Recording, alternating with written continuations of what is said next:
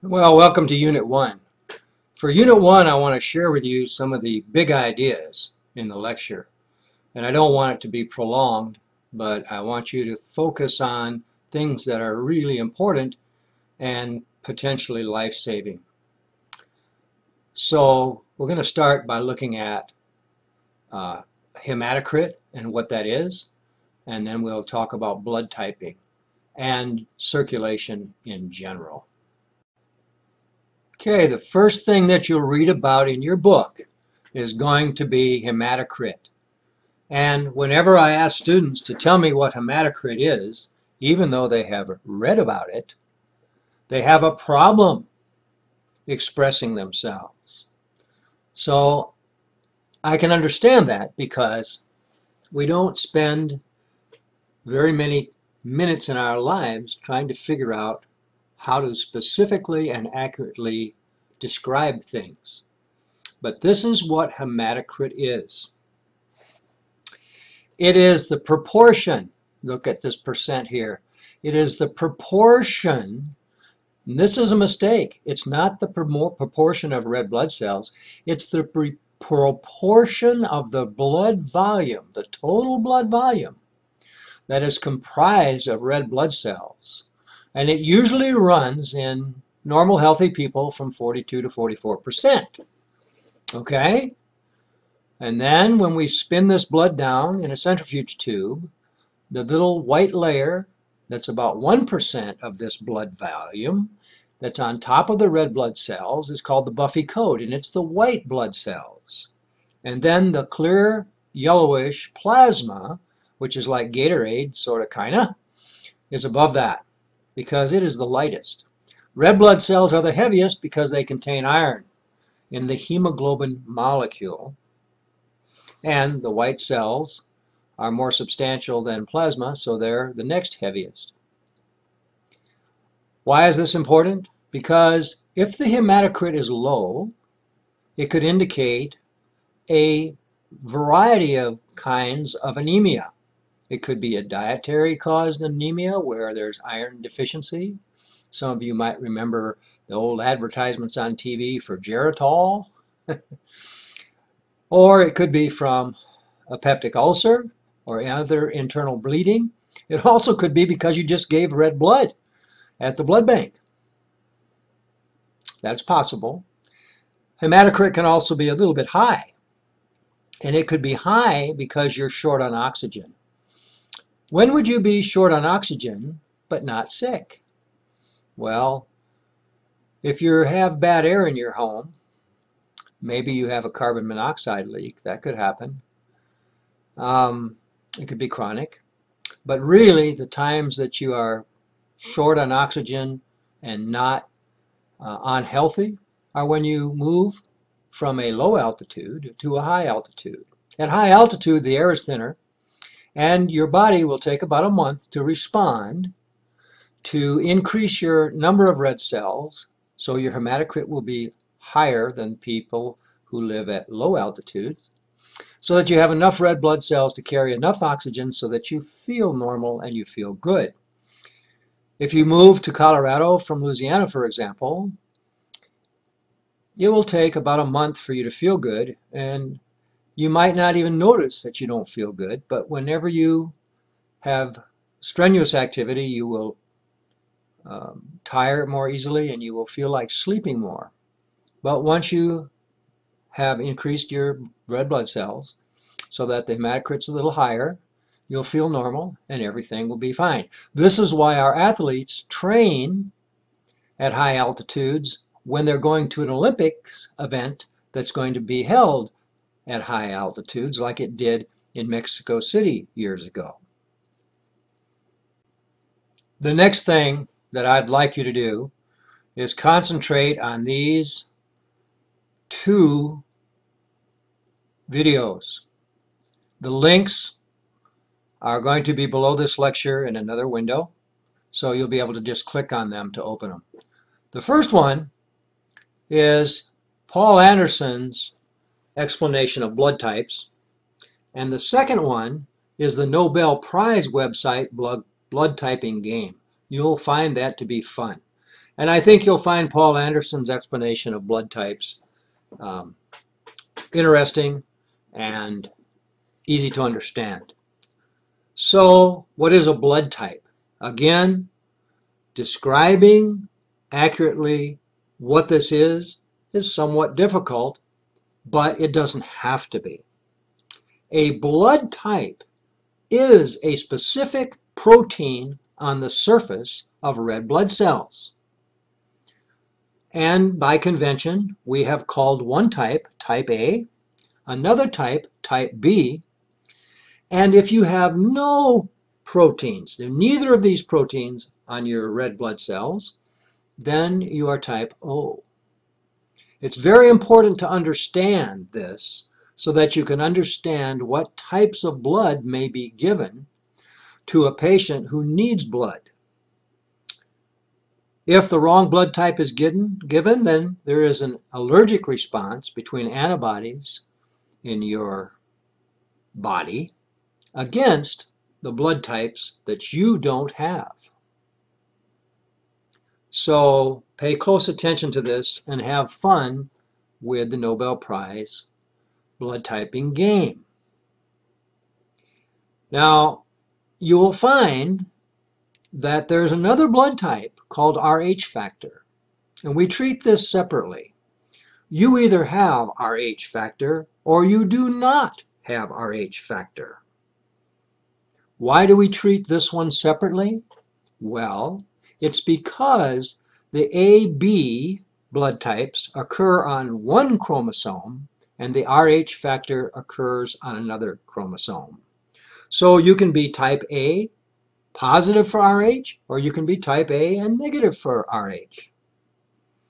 If you have none of these proteins on your blood, you are O negative.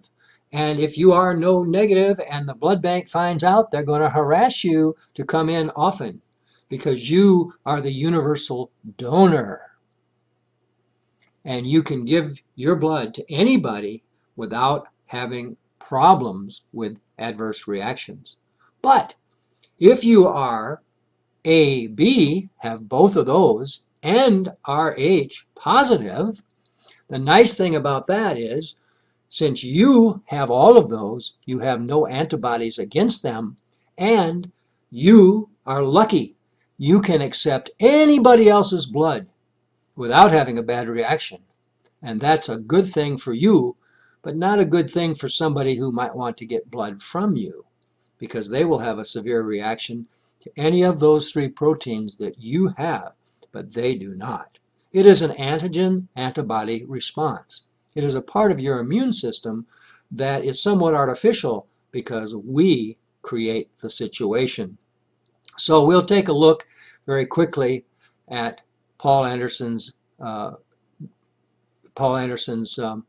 video so that you can see what it is and make sure you get to the right one, and to the blood typing game. And by the way, since this is an antigen-antibody response, and you do not have antibodies against an antigen until you've been exposed to it, you have to ask the question, how did I ever get exposed to blood types that I've never been exposed to in the past because I've never had a transfusion?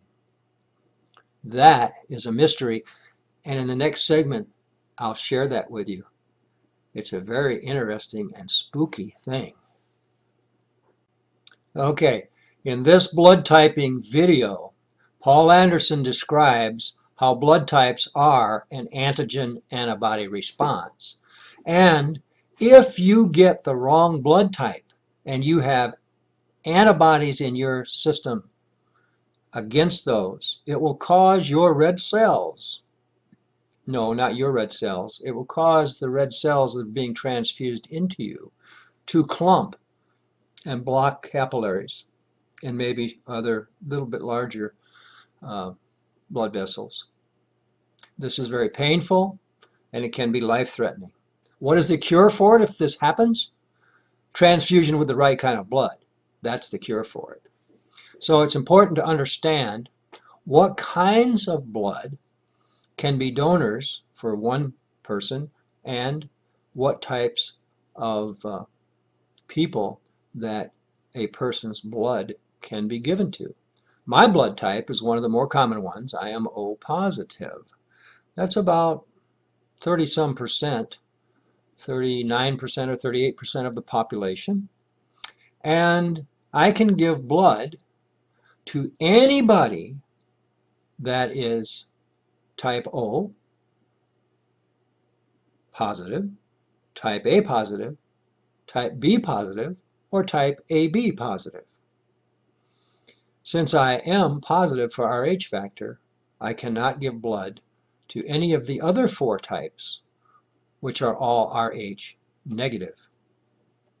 That means I cannot give blood to an O negative person, an A negative person, a B negative person, or an AB negative person. You see there are actually 8 different blood types that are the most important in humans. But in an emergency situation, we can give plasma, which is full of nutrients, to anybody to maintain their blood volume, because plasma has no red blood cells, therefore it has no antigens to have a reaction with. Okay, so the Nobel Prize blood typing game is right here. Beep, beep. And we can pick a game to play. Oops, I don't want to do that. Let me see if I can go back.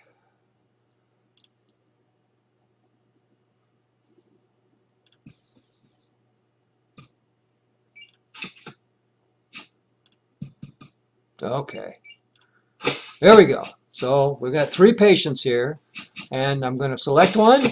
There it goes. And I'm going to go get some blood from that person. Wait a minute. I got to grab this with my little... There we go. And I'm going to put this blood in with the A antibody or anti-serum, with B anti-serum, and with RH anti-serum. Oh, look what happened. We have clumping. That means there was antibody against RH. But we don't have clumping in A or B. So what kind of blood are we? We are O RH positive. So we have no clumping in A or B, therefore we're O RH positive. Am I correct? Oh, you're bloody right. All right. So the next stage of this game for each patient is to give the transfusions. Now, what kind of blood were we? We were O-RH positive. So can we give type A to this person? If we drag a blood up here, a bag of blood, and we need one blood type, one blood bag for this person. No, it's the wrong type. Okay, O blood. It can have O blood, and it can have RH positive blood, or it can have, we have to go get some O blood, or it can have ORH negative. It can have the same type of blood that it is, but it can have one without the RH. So let's try this one. Yes! There we go. So that's how you play the game. And if you do it several times, you will get good at it, and you'll understand what blood typing is better. And it's important that you spend some time on this, because it might save somebody's life someday. Okay, bye.